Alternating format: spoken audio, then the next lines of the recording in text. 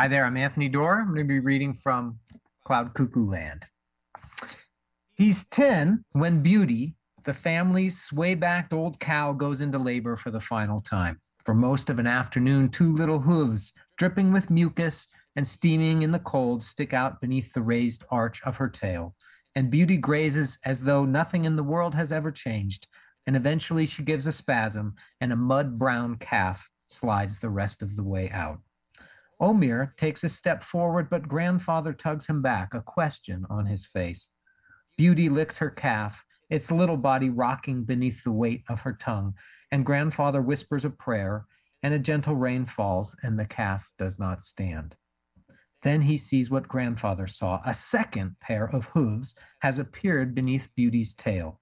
A snout with a little pink tongue stuck between its jaws soon joins the hooves, followed by a single eye, and finally a second calf, this one gray, is born. Twins, both males. Almost as soon as the gray calf touches the ground, he stands and begins to nurse. The brown one keeps its chin planted. Something wrong with that one, whispers grandfather, and curses the breeder who charged him for the services of his bull.